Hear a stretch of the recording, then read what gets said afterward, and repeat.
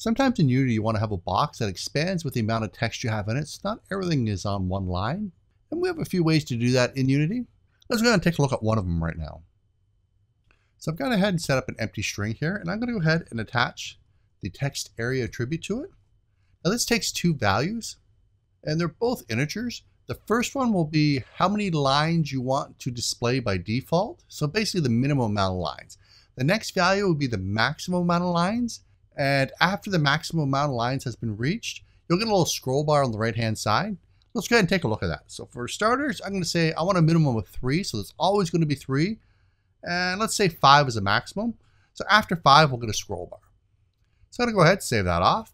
We'll jump back into Unity. Let this update. And there we go. We got this nice big text box. As you notice, it's 3 lines long.